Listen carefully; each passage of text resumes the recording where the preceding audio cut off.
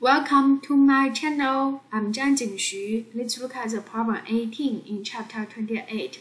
Chapter 28 is sources of magnetic fields. You can see we have a loop, right, of a wire is placed next to a straight wire. There is a current 3.5 amperes in both wires. Determine the magnitude and direction for net force on the loop. So this one we can say first of all we look at this wire. We can say it will just bring the magnetic fields. Use the right hand rule. You can say it is this way, right?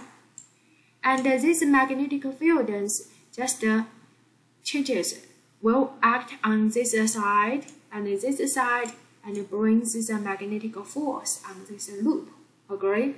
As you can see, the current on the upside and the downside are opposite. So that means the force on these two sides are different, right? Are opposite. So now we can first determine the magnetic fields on position 2 and position 3. So we need to get the B2. And the B2, you can say mu naught I1 divided by 2 pi R2, right?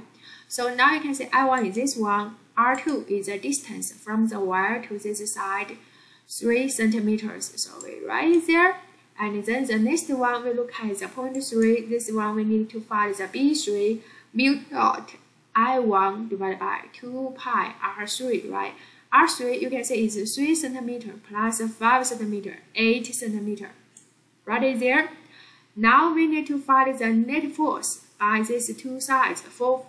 This side, for the upside, we consider is positive force, and this one is negative force. So the positive force B2 I2L, negative force just B3 I3L, and they are opposite direction, so there is a minus.